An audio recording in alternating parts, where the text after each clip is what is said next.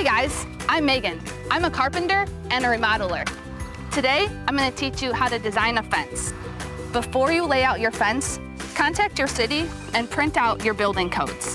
The last thing to remember is to call your local utility companies and have them lay out all of your underground lines before you start digging. Now let's talk about a couple different styles of fence.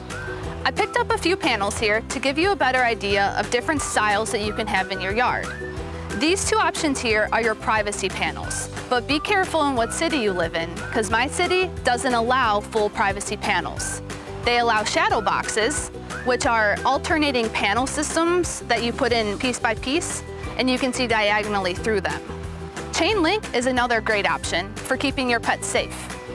These three we have here are your decorative picket style fence. When you're talking about material, wood is obviously the most traditional. It just needs to be stained or painted periodically. It can be put together as a panel system where it steps up the slope of your yard, or as a component system, which is board by board, and it kind of follows the slope of your yard. Vinyl is a great option. All you have to do is rinse it down and it doesn't rot or fade. Metal is also a great option because all you have to do is spray paint it every so often. No matter what fence style you pick, make sure you start your layout with string and batter boards.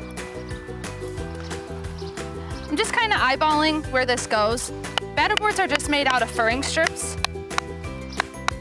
And then this allows you to move your string line back and forth. This one, again, I'm just eyeballing off the house there.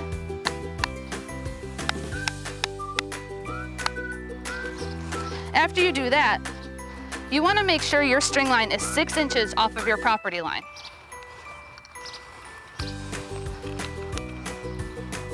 So I'm just going to pull some extra around and cut it off.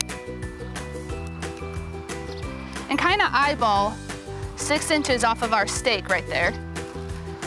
And if I need to, I can move it around after I measure. So just take your tape. There you go, 6 inches. So now I'm gonna pull the other string from that side to this batter board. Give it a little knot. Kind of adjust it so it's close to your line. You can go back and do some fine tuning later.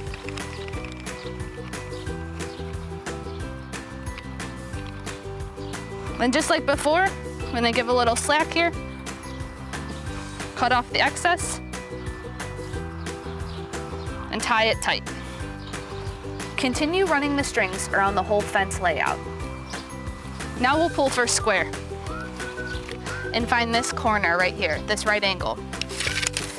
You're gonna measure down this line 3 feet. There you go, and make a mark. Measure down this line 4 feet. Make another mark.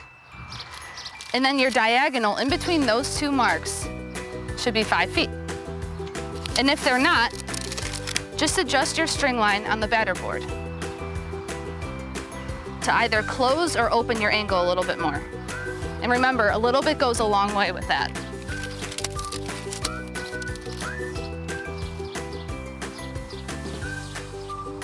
That looks good. Also, when installing off the corner of a house, remember to account for rails and pickets. The posts will be set back a few inches from the edge of the house. And when setting posts for panels or gates, remember to account for the hardware. I've started marking my post holes here. I've already put a stake in the ground and I'm going to use that to pull my tape measure off of. I'm going to pull off 8 feet and I'm going to make sure that my tape measure is level. Don't follow the slope of the ground or else it'll give you an inaccurate measurement. So I'm going to place my stake at 8 feet and then I'm going to eyeball half the thickness of my post. Don't put the stake directly next to your line or under it.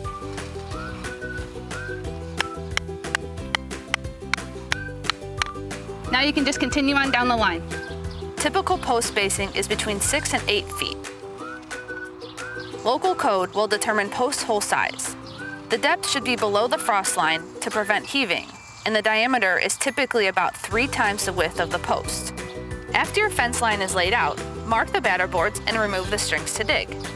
Next to the house, use a spade, post hole digger, and a digging bar. For other holes, a power auger makes digging much easier and faster. Once all your holes are dug, you can start setting your posts. To see how to build a wood or chain link fence, check out our other videos. And for more great ideas and how-tos, go to lowes.com/howto.